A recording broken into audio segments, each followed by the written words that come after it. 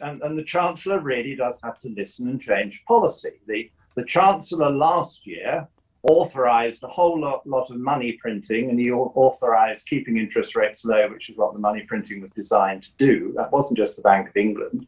And it was bound to be inflationary, and he ignored good advice from some of us to go a bit slow on that.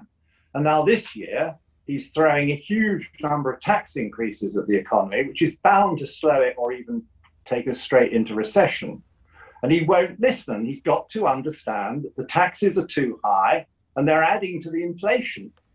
He won't even cut the VAT on petrol and diesel at the pump. So if you pay £1.90 a litre, that's 32p now of VAT, far more than he's expecting to get in. So you're blaming the Chancellor for the election? Budget, and he's still charging 5% VAT on the hugely increased electricity and gas bills. It's quite wrong. He's got to ease the squeeze and bring the inflation down. Tax is creating part of the inflation. There's the passion I expect from John Redwood.